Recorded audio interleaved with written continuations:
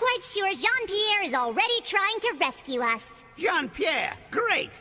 That French croissant is probably at a luxury hotel taking a bath after this little Amazon adventure, and goodness knows he needs one. We can't depend on him. Don't talk about him like that, Uncle. Oh, and the lights in Paris. What are they like? And where do you have ice cream in Paris? Blah, blah, blah. Paris.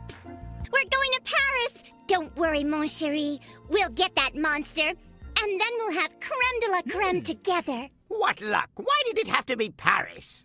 I don't trust this Frenchman, not an inch. You're just being overprotective. And where are you going to take the monsters afterwards? We're going to reopen the portal and tell them they're going to have to go back to where they came from. That's what we do, you know. I don't want that Chinese guy in there with my monsters. He didn't even say anything when I showed him the cookie.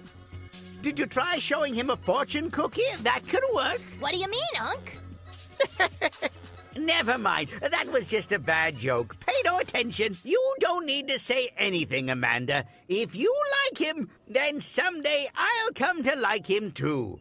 I'm not too keen on his face, his accent, not even how he smells, but if he makes you happy... But now we need to act fast. We're running a risk with this Frenchman aboard the balloon. I know a thing or two about life. I didn't trust that French guy from the start. Well then, that's good, because I want to introduce you to my new boyfriend, Chin-Ling, the cute Chinese gentleman. Hello, everybody! But did you really have to pick someone who might be smarter than me?